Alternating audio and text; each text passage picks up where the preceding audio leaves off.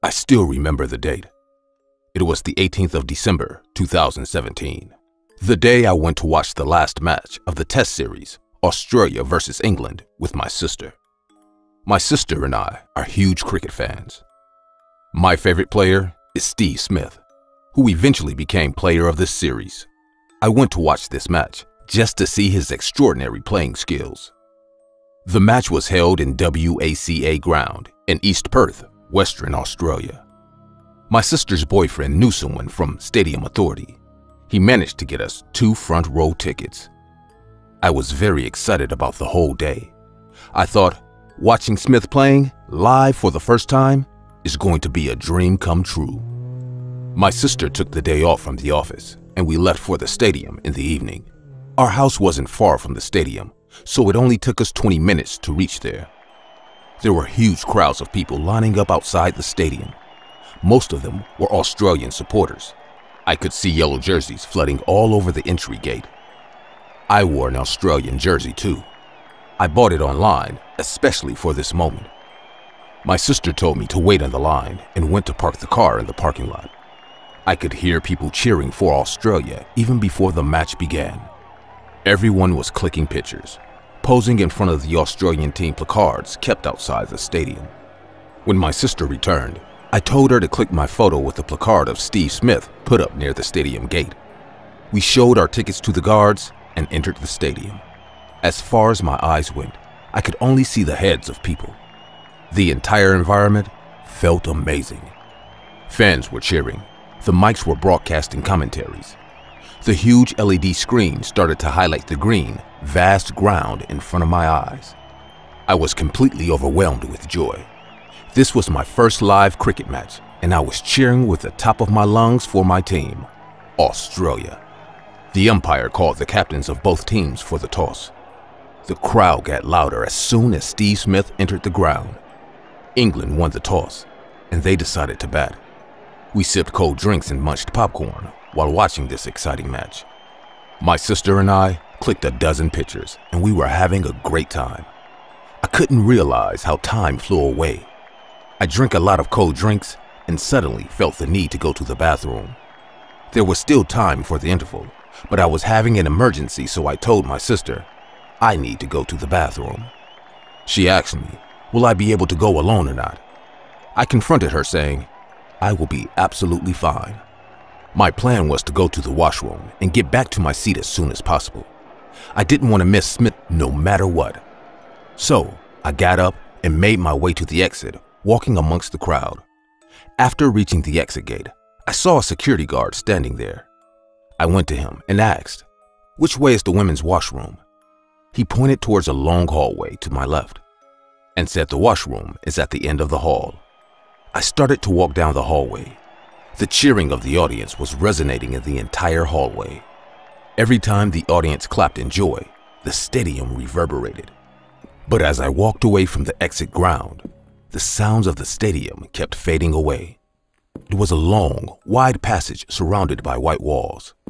Tube lights were hanging from the ceiling. Some of the lights were flickering as I walked towards the bathroom. The washroom was completely empty. I went to the 3rd bathroom on the right side. As I locked the door and sat down to do my business, I heard a sound. It felt like someone just entered the bathroom next to mine. I already said the hallway was long and wide, hence, if someone else entered this area, she has to enter with me. There was no way someone could walk the hallway without being noticed by me this entire time. Anyways, I decided to finish off quickly and get back to my seat. I was just about to get out when I heard a soft sobbing sound from the bathroom next to mine. I unlocked the door and came out. The washroom lights were flickering in a very spooky manner. There was no sound except the sound of water dripping from the tap. I paused and tried to listen closely. There was no sign of another person inside the washroom.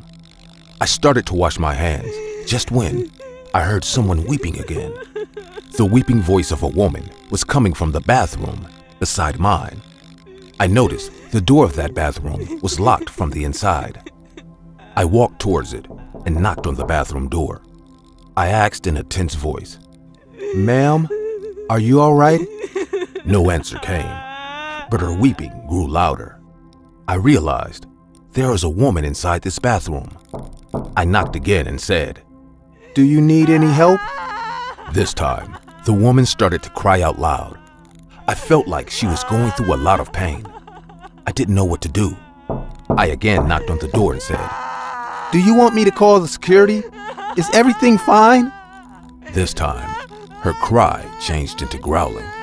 I panicked, thinking she might be feeling sick or something really bad has happened to her. I started to bang on the door with my wrist. After 4 or 5 thuds, the door lock opened with a clinking sound on its own. I felt relief, thinking she finally opened the door, and now I can see what's the matter with her. I pushed the door with my hand and saw a woman sitting on the toilet seat. The lights were flickering so much that it was being very difficult for me to notice her properly. She was hiding her face into her palms. I asked, "Hey, are you all right?" Suddenly, the lights stopped flickering, and what I saw almost gave me a heart attack. Her wrists were slashed with a sharp knife-like object. The cuts were so deep that I could almost see her red flesh. Blood was dripping from those cuts. The floor underneath her was all covered with blood. I gasped and took a few steps back. I wanted to run, but something trapped my leg on the ground. I breathed heavily and said, "What are you doing?" She then lifted her face and looked directly into my eyes. I have never seen such a vicious face. Her eyes were bursting out of her eye sockets. Her mouth was filled with blood. She opened her mouth as blood came gushing out of it. I ran towards the door, but it slammed on its own and got locked. I started to twist the handle, but the door wasn't open. I kicked the door. I started to scream, but nothing was happening. I turned back and saw the woman coming out of the bathroom crawling on the floor. My legs couldn't hold my body anymore. I fell to the ground. I was gasping for air. The blood in my veins started to turn cold. She kept crawling towards me like an animal. It was a horrible sight to witness. The more she crawled on the ground, the more blood kept spilling out of her wrist and mouth. I tried to scream, but no sound came out of my mouth. When she was just 2 hands distance away from me, I heard someone twisting the doorknob.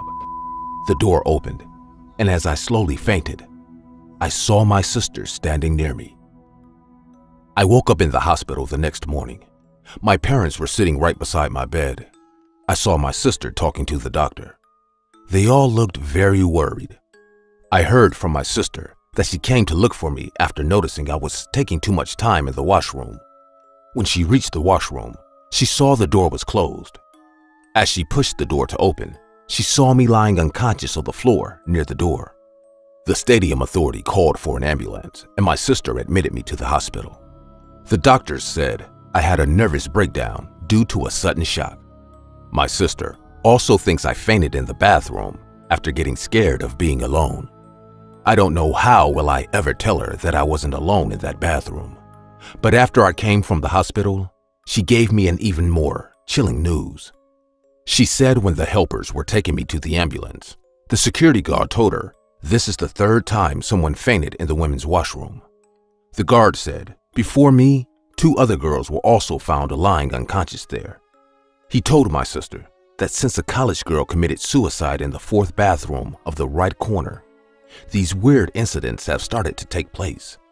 The stadium authority was planning to rebuild this section, but due to the ongoing test match, the construction work has been put on hold. I don't know if whom I saw was a real ghost or just my imagination, but since then, I am very scared to go to any public washroom alone. One incident turned my first test match experience into a living nightmare.